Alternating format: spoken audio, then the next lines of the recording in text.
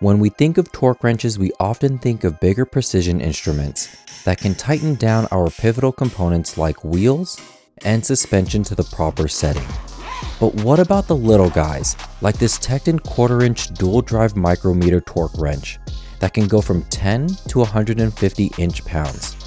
Perfect for those gasket jobs that require just the right amount of torque to prevent leaking. It even has easy to read markings for both standard and metric units, so we don't have to do the mental math conversions.